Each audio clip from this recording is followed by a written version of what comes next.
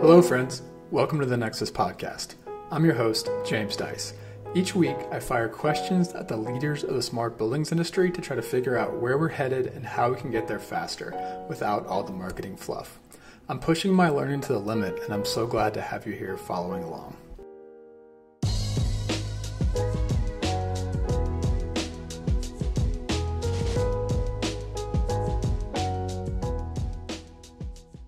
Episode 62 is a very enlightening conversation with Jon Clarke, head of smart building technology at Dexus, one of the largest real estate developers, owners, and operators in Australia. We talked about Jon's long and successful career in smart building technology, or building technology as he would call it, and what he's learned from seeing it from all sides, the contractor side, the consultant side, and now the customer side. Then we took a bit of a deep dive into Dexus's smart buildings program, where it's headed. Lots of parallels with recent owner side episodes with Google and Nuveen. Without further ado, please enjoy Nexus Podcast, episode 62. All right, hello, Jon. Welcome to the Nexus Podcast. Can you introduce yourself? So I'm Jon Clarke, and I'm the head of smart building technology at Dexus, based in Sydney, Australia. Cool. And I'm excited to talk about all of your vast experience in the industry today. Let's start with your background. How'd you get to Dexus? And you can start as early as you'd like. Oh, wow. Well, I'm a bit of a dinosaur, I think, in the industry. Started in the early 80s, actually, in petrochem. So I've always been in automation, instrumentation, and integration, if you like. And it was pretty sophisticated even back then for process, I guess. And through just a number of things, through redundancy, I fell into buildings in kind of probably around about the late 80s. And back in the day, it was all very analog, proprietary, modular, manufacturer driven, actually. Mm-hmm. And I have to say, it was a bit of a culture shock because I'd gone from systems that were very fast, quite sophisticated, to systems that were quite slow. Yeah. And the thing that there was, the three principles that I'd been trained on were about safety, obviously first, reliability, and then efficiency. And those kind of things went out the window when I got into buildings. It's a completely different game, right? So I was a service tech for a few years for an independent company, okay. And then started my own integration company as a subcontractor in, I think it was 91. Okay. Yeah. So, and that was on the industrial side, or that was on the building side? No, that was on the building side. Okay. Yeah. So I was only in industry for about 5 or 6 years, and then went into buildings. But that 5 or 6 years of training was unbelievable. Yeah. The way it makes you think very, very differently. And I think you bring that with you throughout your whole career. It's kind of in your mind now. Yeah. Why do you think the industrial side is, or at least was back then, ahead of things on the building side? It's the value of what you're doing. If you think about the value of oil and the safety aspects around a refinery versus building automation, they're worlds apart. So they had the money and the time to spend on the systems.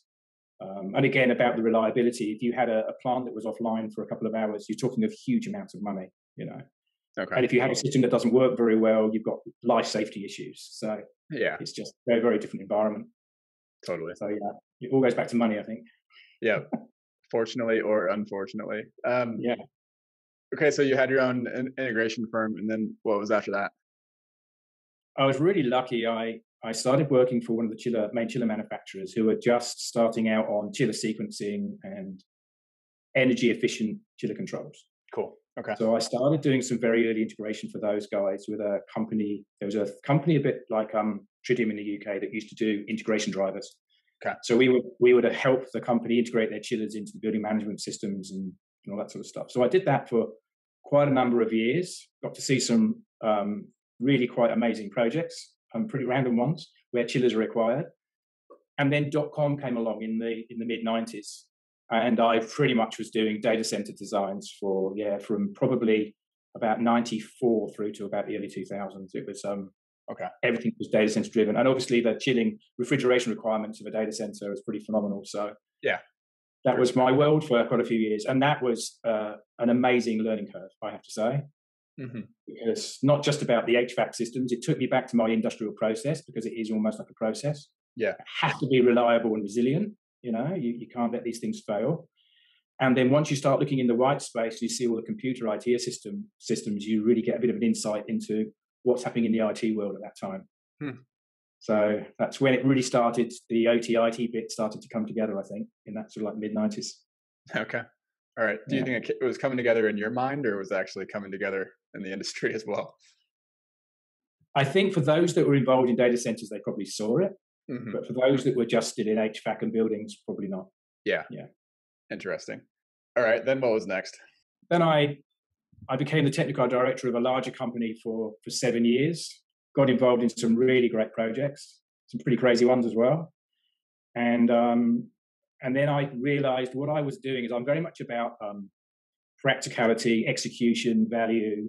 And I was spending a lot of my time doing things that were not really techie. They were more corporate focused, looking at finances, and I had a lot of staff, and so I was like doing company stuff rather than the back to your tech stuff. So I started to kind of get a bit of itchy feet, and I wanted to go back into the realms of getting a bit more into the tech again. Yeah. And then in 2008, very early, an opportunity came up to emigrate over to Australia from London, and I was a consultant until this role, until 2019, 2018. Cool. Yeah, I've seen the three sides, right? Of like being integrator, contractor, consultant, and now client role. All right, 2 questions. You mentioned crazy projects. I need some sort of example. What's the craziest project you did? I think it was for British American Tobacco. It was a tobacco drying plant in the middle of the southern Russian desert. It was in a place called Uzbekistan. Actually, it's called Samarkand. Funny enough, I talked about it on one of my last few days of when I was with NDY, and I found it on the web. So I was talking to the engineers about what I did on that job, and you can still see it. But it was so it's process control. Obviously, it was looking at drying tobacco, but it was just the environment. I mean, you flew to Tashkent. You were about 6 hours in a 4x4 going across the desert to get to the site. There was some pretty crazy individuals around you getting you there, making sure that you were safe. And then the actual process itself. Not that I'm an advocate of smoking, but it's very, very complex, the tobacco industry. Mm-hmm. And so to get the humidity levels right and to get the tobacco right to roll into the cigarettes is a phenomenal kind of a process. Where it was so interesting was that we built packaged plant rooms in France, in a factory in France. Okay. Because they were so big, they couldn't get them on the UK roads to then get them to the port to get them to Europe. So there was a factory hired in France. We were there for probably about 3 months building these massive plant rooms. Okay. And then they all got taken by truck down to the site. We thought that was the end of it until we got a call probably about 6 or 7 weeks later saying that they'd been damaged and we just need to send a team in to see what the damage was like. Okay. And the damage was we almost had to rebuild the things again on site. So I had another crew go out for about 12 weeks to try and rebuild all the damaged systems. Wow. Yeah. Okay. Cannot imagine. I'm from the almost middle of nowhere in the Midwestern United States. I've been to some really cool buildings, but that sounds pretty awesome. Yeah, it's crazy. All right. My other question was a little bit more detail on why you left London. I've traveled a lot. I've been really lucky that my first job I traveled quite a bit. I've always kind of like loved going to new countries and finding new things. And I'd got relations in Australia, and I've been over here and visited, and I always kind of liked what it had to offer, but it was a long way away. Yeah. I think the thing that got me was that it was what's next for me. And I have this thing where I don't like to be comfortable in my comfort zone for too long. I always like to try and be slightly on the edge of my comfort zone. Yeah. I think it's the only way that you can kind of really progress and push yourself. Yeah. So when an opportunity came up, I just decided why not? And my family and myself moved out here. And to be honest with you, I haven't looked back. It's home for us. We love it here.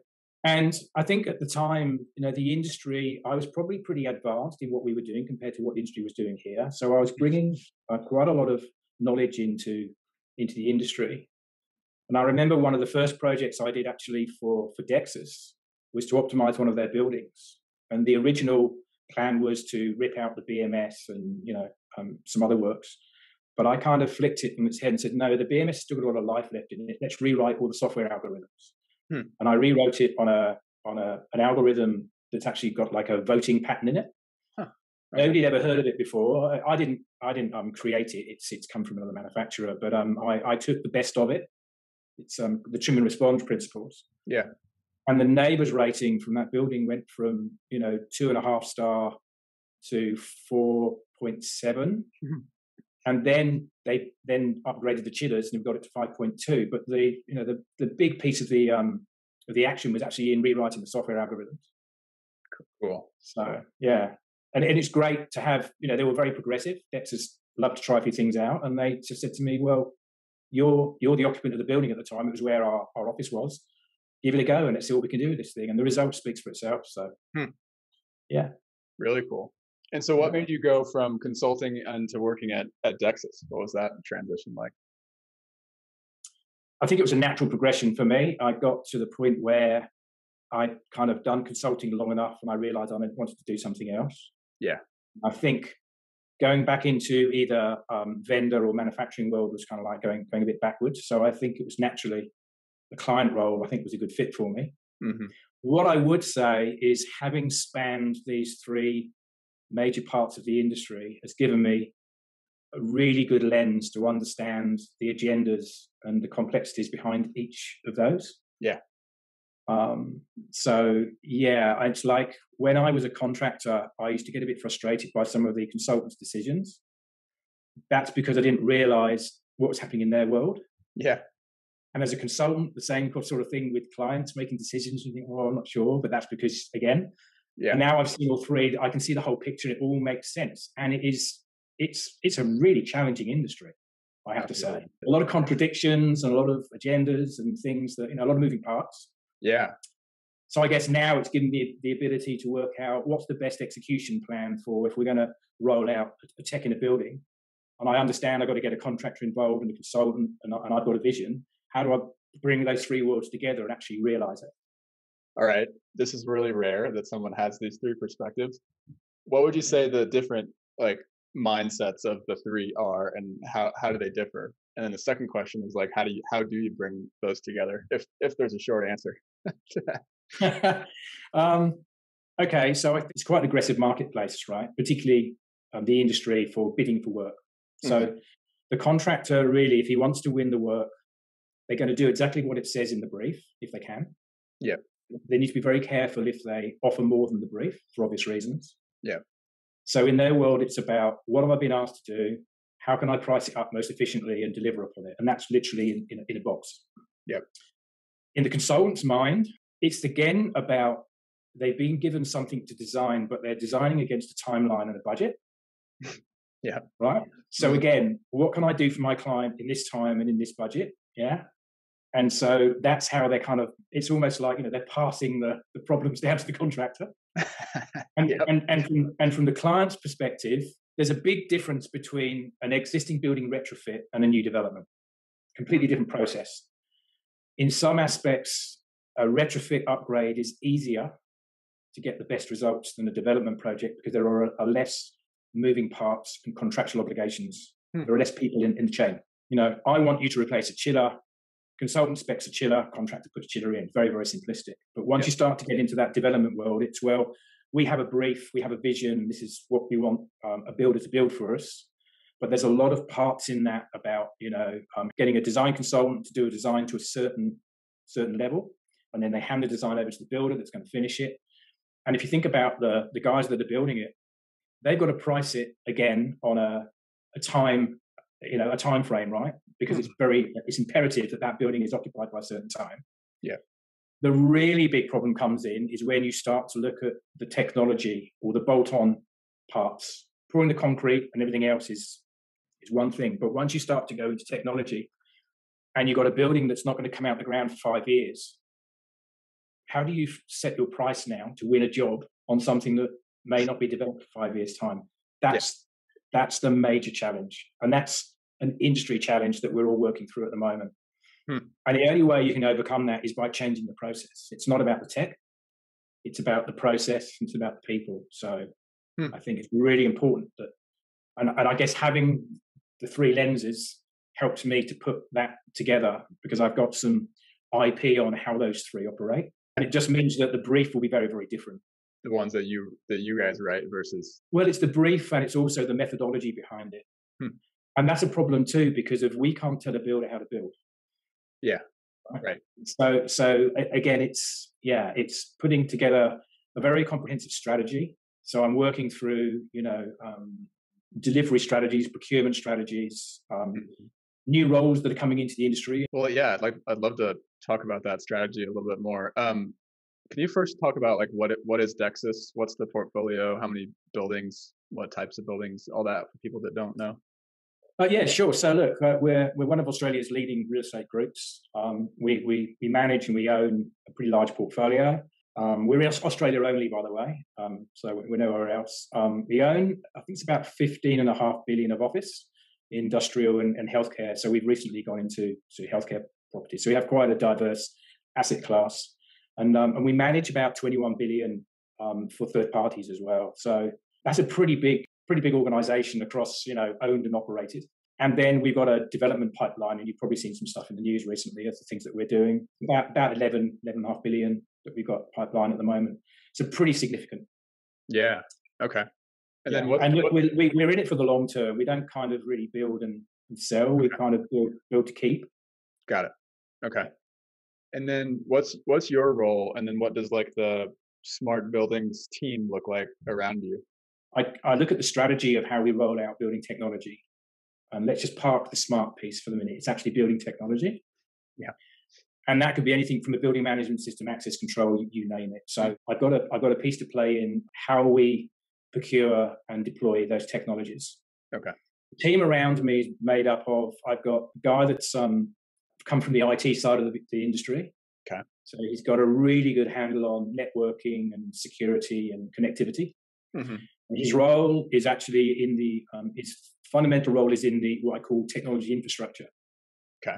He looks at communications network, telecommunications, in building mobile coverage, all that side. Mm-hmm.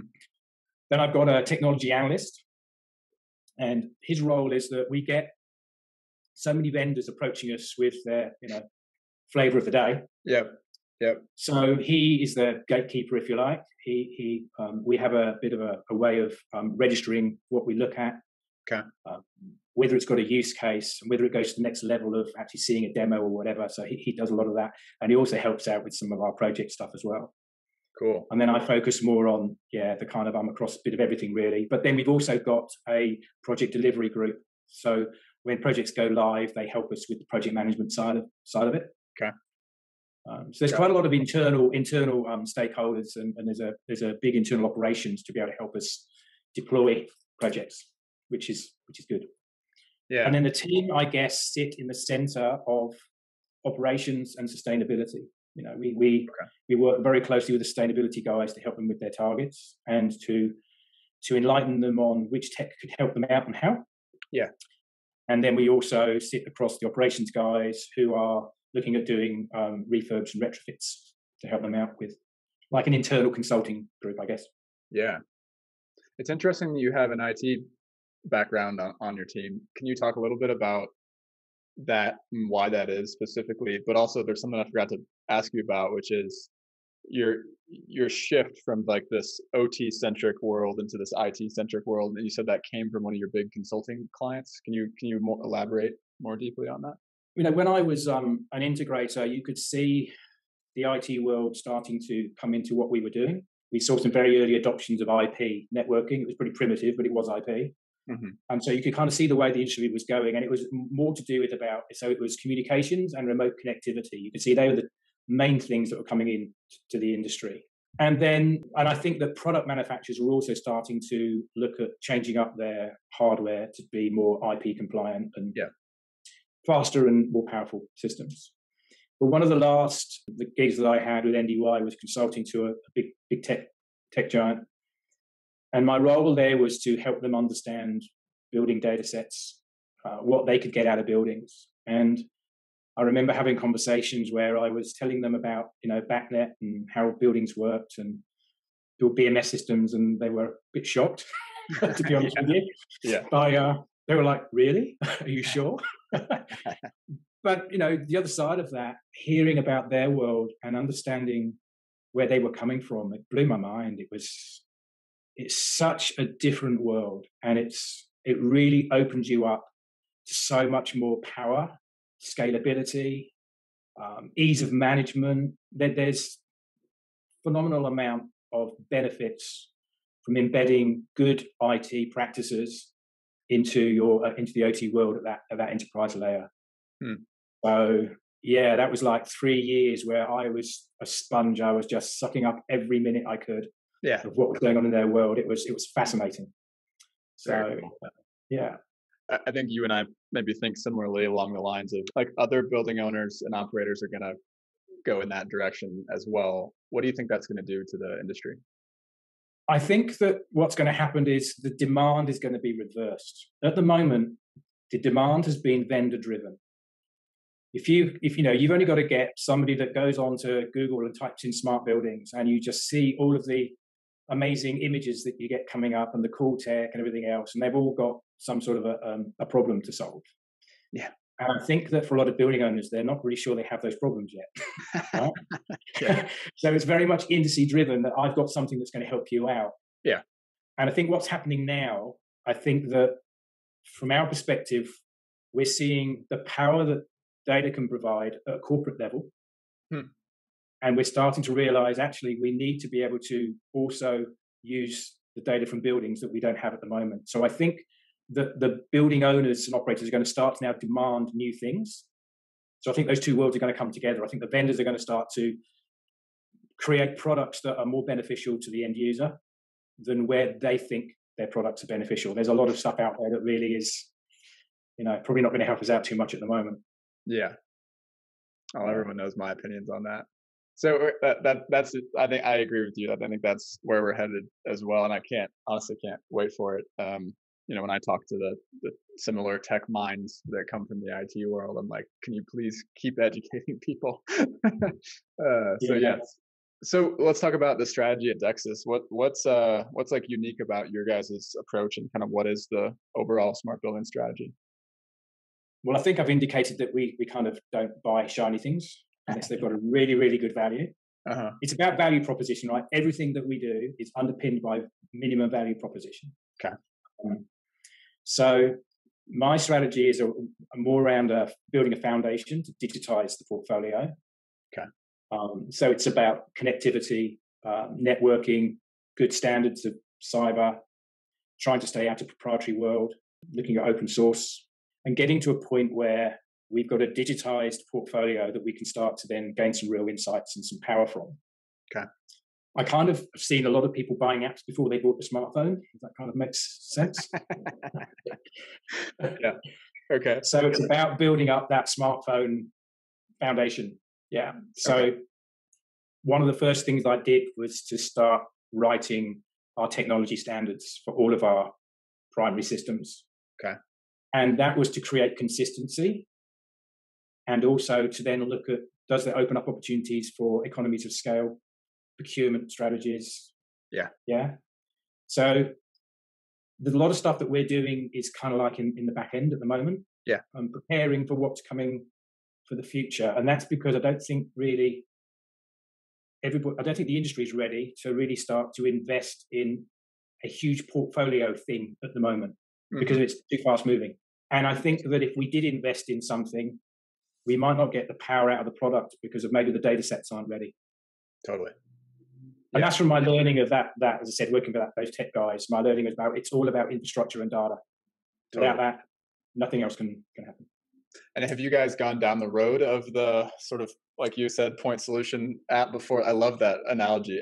You bought the app before the smartphone. Have you guys gone down the app point solution sort of mindset, or like with pilot projects, and then realized that it wasn't scalable? Or no, look, we got a couple of apps we use, but they're third-party vendor apps, and to be honest with you, the customers love them. It's not doing things like, you know, you can adjust your air conditioning and all that sort of stuff. It's more of a community app that brings customers together, and it's messaging. You know, it's all about, we've got a team that obviously look at customer feedback. We're very, very big on talking to our customers about what they would like and what they're seeing. And feedback's been that where there's a building with an app, they say it's great. It's a way of us connecting with, you know, the things that are happening around the building and in the building.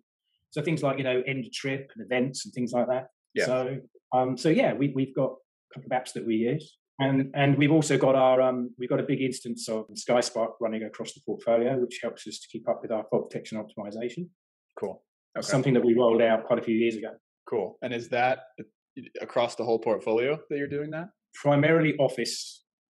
Okay. Has got it. We've got a bit of fault detection in retail, it's a different product. And we've got a couple of different models across the portfolio. So it's the same platform, but we're using two different vendors. And the reason behind that was that they have different approaches. And for us, we were trying to work out, is there one approach that does everything, or do we need two different approaches to give us what we want? And I did that when I was consulting and Dexus were a client.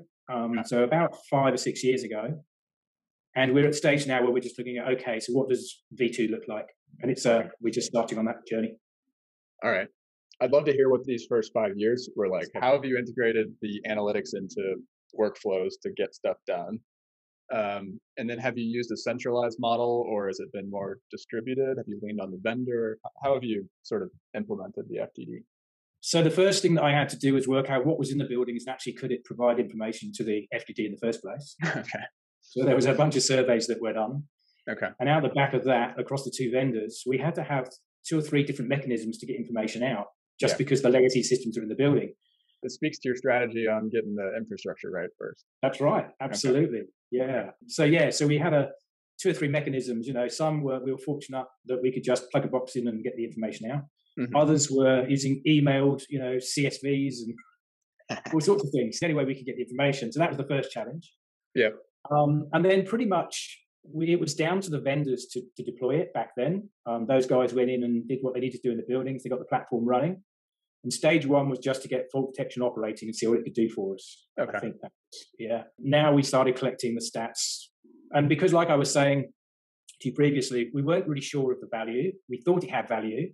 Yeah. But we were a very early adopter back then. I think we were the first in Australia to do it. Okay. And so we was kind of being a bit cautious about, does this thing really have value?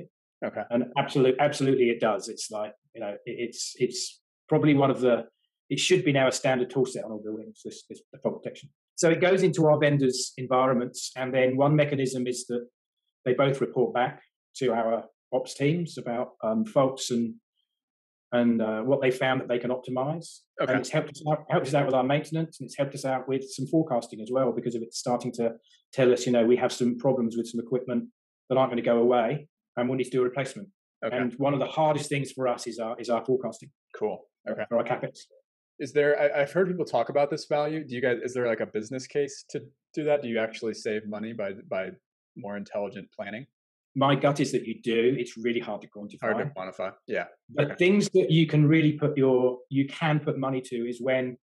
So as an example, if fault detection picks up that something's running when it shouldn't, maybe it's running all weekend or a long weekend because of maybe either through a fault or through manual intervention, if somebody's forgotten to take it out of manual, there is a direct relation to a cost impact and energy impact to that. Yeah. So when it's related to energy, it's very easy to kind of quantify. Mm-hmm. When it's other things, it's a little bit harder to quantify. Very cool. What's the next version 2 look like, or what's the strategy behind the next round? The fault detection analytics at the moment is very focused on, if you like, HVAC or building. Is within the building box. Mm-hmm.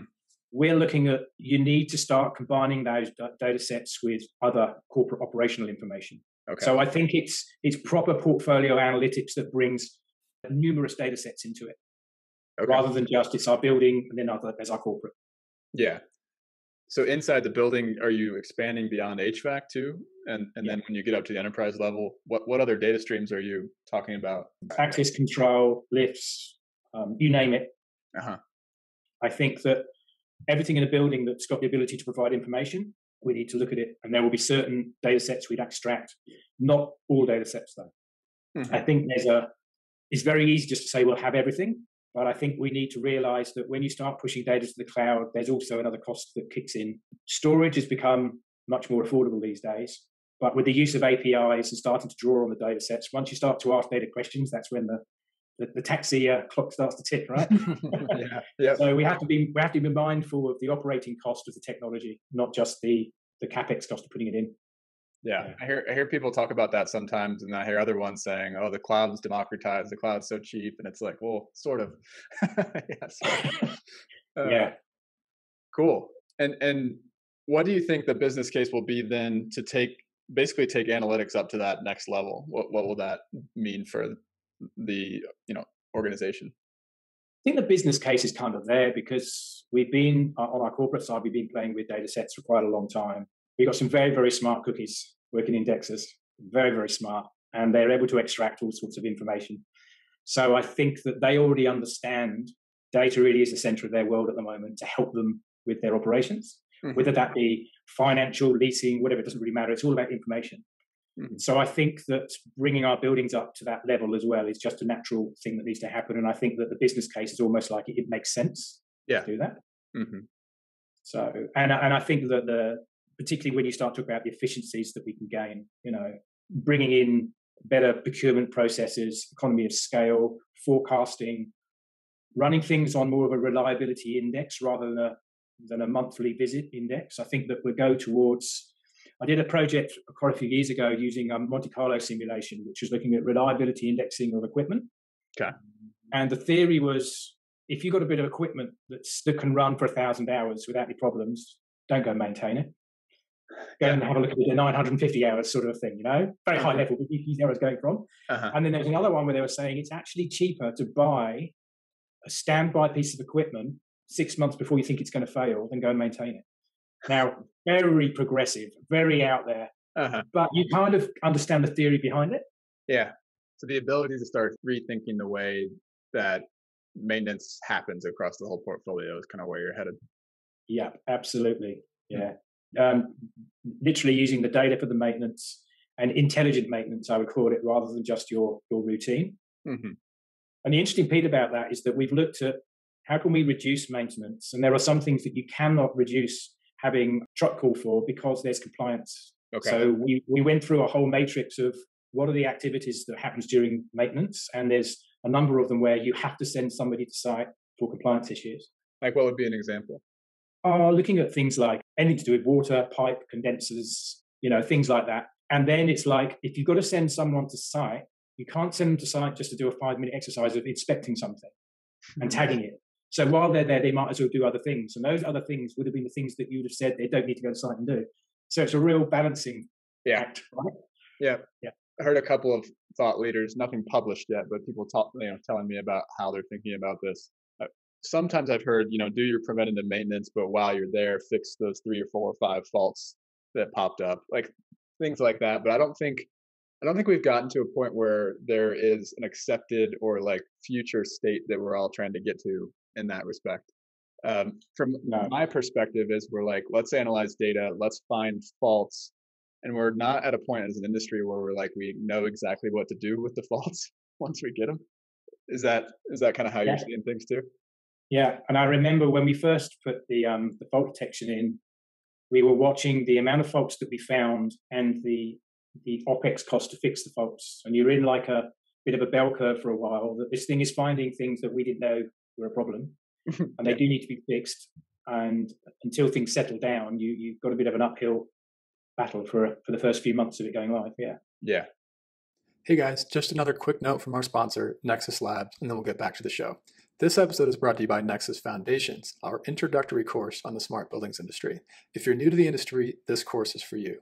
If you're an industry vet but want to understand how technology is changing things, this course is also for you. The alumni are raving about the content, which they say pulls it all together, and they also loved getting to meet the other students on the weekly Zoom calls and in the private chat room. You can find out more about the course at courses.nexuslabs.online. All right, back to the interview. How do you think we get to that point as an industry where when we have a list of faults, we have like streamlined processes and automations to get them into workflows such as, the O&M staff, external service providers? Where do you see that going? I think that will come in time. I think that if you look at automation in factories and process plants, they've got that pretty much down now. I think the technology is there. I just think that people have certain processes in their organizations and it's a bit of a difficult shift for them. It's a mindset thing. Yeah. I've seen automated work orders before in other industries.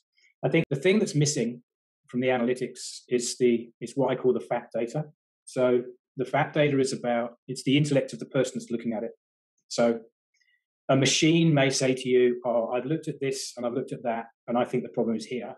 But a human may look at it and go, well, actually, I can understand your thinking, but on my experience, the problem is actually over here. Yeah. And that's the fact data, right? Yeah. So I think there's still so much human triaging that happens in fault detection. It's very difficult to automate a workflow because you could be really out. So I think until you can get that machine learning to be very, very accurate, I think that's when you'll really start to see the full workflow automation happening. Yeah, this is a place where I feel like there's two types of innovation that's needed. One is, with the data you have, come up with the best root cause that's possible with the data, right? I feel like there's a lot of analytics firms that only go a portion of the way on that spectrum, right? They're going to give you kind of a shitty piece of analysis, in my opinion. And they're like, here, human, deal with this, right? But then there's some analytics providers that get you further along, right? But I feel like the next piece, which is like white space, as far as I know, I haven't seen any vendors doing this. Happy to get about 20 emails after this gets published of all the people that are doing this. But what I haven't seen yet is when I give the human the analytics and then they go make a decision, there's a shit ton of data there that happens, right? They acknowledge it, or they delete it, or they go change the rule that came up with it because it wasn't right. They go dig into the controls drawings to figure out, like, well, actually your tagging or your modeling was wrong. And so and then you get into the implementation, right? That was a loose set screw, or that actually, that piece of equipment doesn't even have a valve. You get into all that stuff, right? And I feel like there's a ton of data there that we don't have that's currently not digital that we could be using. And I feel like that's like the next frontier to making actions more reliable, or recommended actions more reliable. And it's a problem because of, I guess it goes back to standards again. Right? I mean, one of the things why I wanted to get these standards written was that if I go to 10 consultants, I'll get 10 flavors of controls for my HVAC system. And those HVAC systems could all be VAV, could all be chill beam, doesn't really matter what it is, but I will have variations upon a theme. And yet HVAC is all based upon physics, right? You can't change physics and psychometrics. So the fundamentals of HVAC are all set on some standards. Yet there are these opinionated control strategies that tweak, and some of them are really, really good. This is no kind of disrespect to anybody in the industry, but some of them are great, some of them not so great, but they're just different. So now you went to try and apply some standard rule sets. It becomes a challenge because you almost have to reinvent the wheel every time to understand the control algorithms that are working within the building and then adapt your rule sets to make sense of them. Yeah, super interesting. That's the third frontier that comes first, is like, and I think when I had Trevor and Keith from Google on the podcast last winter, they talked about creating those sorts of standards in terms of like, we will only accept these types of HVAC systems in our buildings and these control sequences, that comes upstream to the FDD, right? Yeah, absolutely. Totally agree. Yeah. So we've written within our briefs now of how we want things controlled to try and standardize on that, because when the new world of really powerful AI comes along, we don't want to have very complex implementation at every single building, because obviously the business case is harder to justify with the amount of cost of deployment. Absolutely. Well, I challenge the industry again, if anyone's doing AI on the implementation of the fault data, the interaction between humans and the investigation that goes into it, reach out to me. I want to hear about it. All right. What about like non-FDD types of technology deployments? I know you guys are doing, obviously just announced this Atlassian headquarters project, but then you've also done several other kind of smart building prototypes, pilots, whatever you want to call them as well. So what have you learned from those projects? Any good stories there? I think probably the good one to talk about is the gateway building where we integrated the hand scanning biometrics into the access control. I think there's 7 technologies that we had to pull together in that building. Cool. And I'll just jump to the results first of all. Great project. Took a lot of organizing and a lot of collaboration between the whole team, between the integrator and all the other vendors involved in the project. Proves that you can do it, you can get a great outcome, but a complex journey, a very detailed, complex journey. So with that building, it was going through a lobby refurbishment. It's the Gateway building in Sydney. One of the customers in there was security conscious and wanted speed gates to go in. And as you know, once you put speed gates in, that impacts on everybody. All other customers, visitors. So we had to think, okay, we'll put the gates in, but can we make this a nicer experience for everybody? What could we do to get around the typical kind of get your access card out and tap and everything else? Okay. Because it was a lobby upgrade, we were also refurbishing the lifts. So it was an opportunity to converge several projects into one technology. And actually, there were some efficiencies in doing that, which is one of our strategies going forward as well, which I can talk to you about in a minute if you like. It's about the convergence of projects to create efficiencies. So with Gateway, we'd already trialed the hand scanners, and the feedback was pretty good on one of our other buildings. So we knew that adoption would be okay. Just on that, we were very unsure about using cameras for facial recognition. Don't really think it's 100% accurate. And even if it's at 97% accurate, you're going to get some false positives. Yeah. Which is not a great experience, right? So, and then there's the perception piece. I don't think people really like having cameras on them all the time. Yeah. And I think it's a use case, right? If you go to an airport, it's kind of expected. When you go into a commercial office, it's not really expected. So it's about perception. So we're a bit concerned about that. So it was a few things. It was security, perception, accuracy that led us down to the hand scanner path. And they are highly accurate. Speed is fantastic and quite simple to integrate at that level. Okay. And they also give you the choice of access cards as well. They've got a card reader on them as well.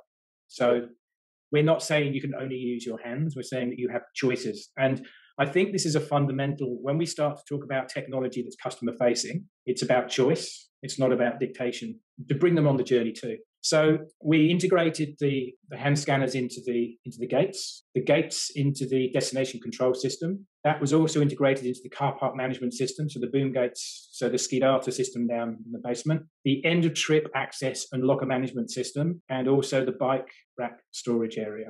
So as a customer in the building, if you're enrolled on the system, you can literally go from street to tenancy without touching anything by just passing your hand under it's a bit, I'm happy for you to share the video because it's public, but if you have a look at it carefully, you actually don't need to touch anything. It looks like you are, but you're not. You're just waving your hand through. So it's a really cool story that we managed to pull it off. And the best story is customers love it. It's, Yeah. But the challenge was 7 technologies, 7 different kind of types of protocols, 7 different types of connectivity. We were lucky that we had, I'm not going to do much of a plug, but Honeywell were the main kind of guys in the building, had their security system. Okay.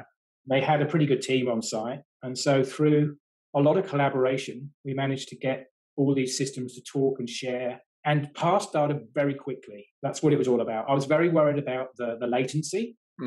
Yeah. Because if you think about it, when you push your hand, think about the chain effect of the hand scanner recognizes you're out in the building, passes it to the lift, access control. It's very, very fast.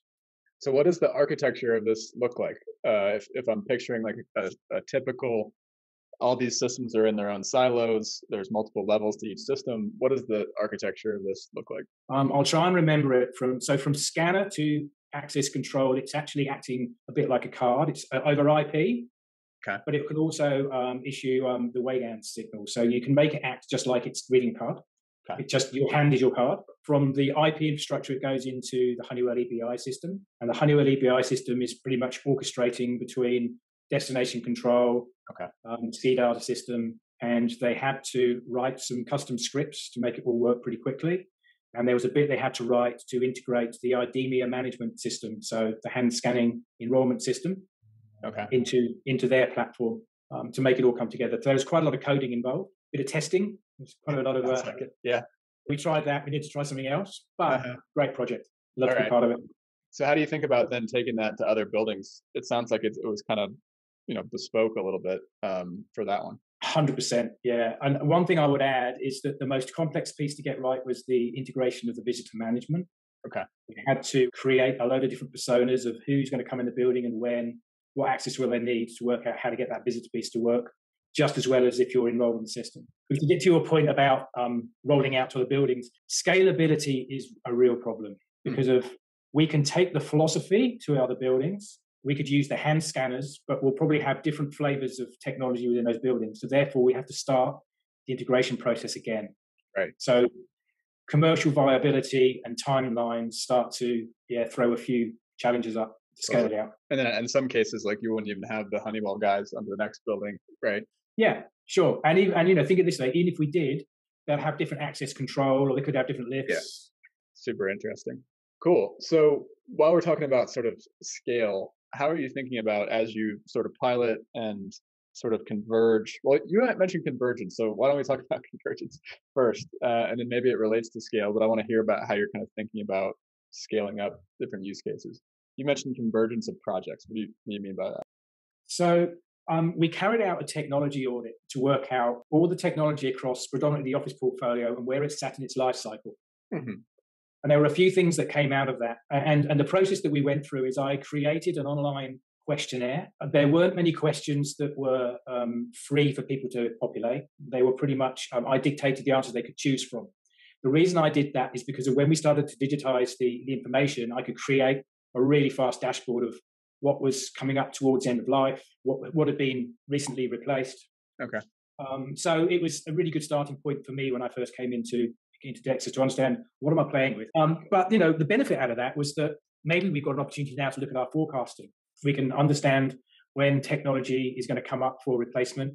Maybe it's not full replacement, maybe it's partial, but we can start to plan out maybe a 5-year forecast of what's happening. Mm-hmm.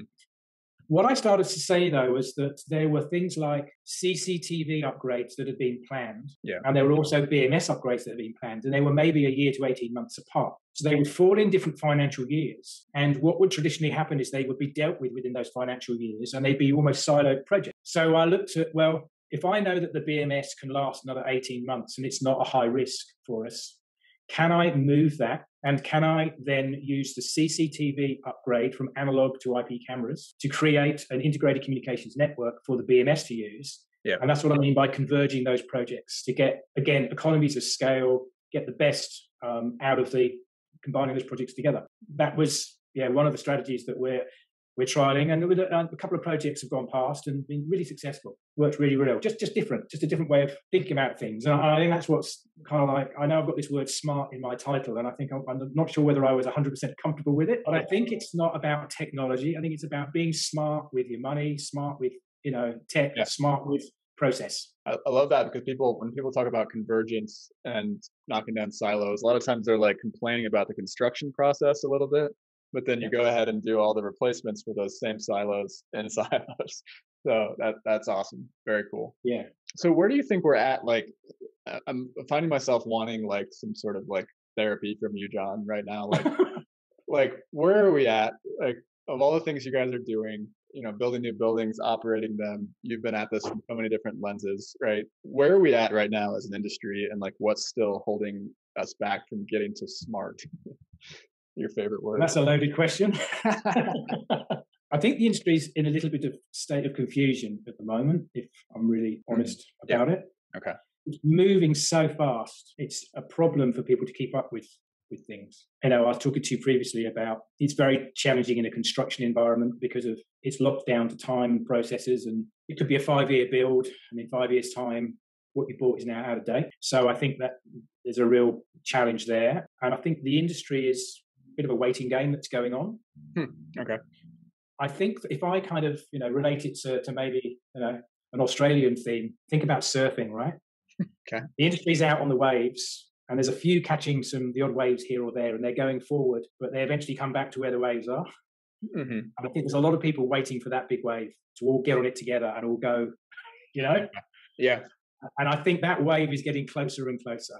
I reckon within 5 years, you'll see a lot more standardization in practices and the ability to deploy tech more seamlessly than it is at the moment. So I think that we're right at this point in time now where there's a big thing coming.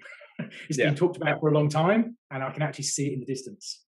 Yeah, so for organizations like you guys, then focusing on that data enablement infrastructure layer is kind of like getting ready to catch the big wave.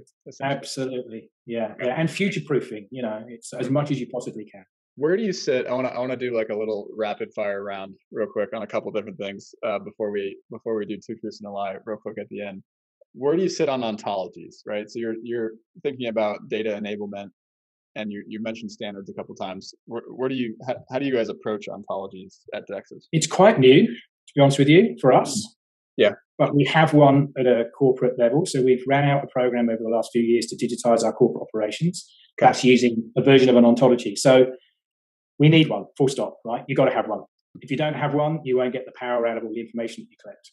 Yeah. I'm not sure about how the industry is going to adopt which ontology and whether they all serve a purpose for different things. Mm-hmm. So whether there be different flavors for different outcomes. Yeah. I don't know whether we've gone backwards a bit where we're now in the BACnet versus LON kind of world of, is it haystack, is it brick? Yeah. Or is it both? Or is it a combination? I think it's a watch this space time at the moment. Where ontology, absolutely. They're opinionated, and you just have to have your opinion of what works for you, I think, at the moment. And, I was doing an industry session yesterday where one of the guys from Google was a keynote, and that pretty much was his message anyway. He was saying that, just have one, but have one that works for you. I actually think that was the main message. So we will have one that works for us. Absolutely. Okay, cool. Second rapid fire question. How do you feel about, so you talked about analytics, one way pulling the data to the enterprise. How do you feel about two-way? How do you feel about supervisory control and the new types of startups you guys probably get approached by all the time? Yes, is my answer. It has to happen. Okay. Why? Whether we're ready for it right now, the jury's out. I don't think that it's the data structure. Yeah. And it's the learning. I think there's too much human interaction required to make decisions at the moment. Totally. But it's definitely coming. Let's close this with two truths and a lie. And I told you before we hit record that I have 100% record so far in case no one's noticed. We're gonna put that to the test. Okay. Let's hear it. So my 18th birthday was pretty interesting. I was the only one that wasn't at my party. I used to teach windsurfing, but I can't windsurf. Oh, these are great. All right, cool. And I did a wing walk for charity. What's a wing wall? What is that? You stand on the wings of a biplane. It's like on a frame. You stand on a frame. You built it in, obviously, on top of a biplane, and then you fly around for 15 minutes. I think that one's a lot. 100%.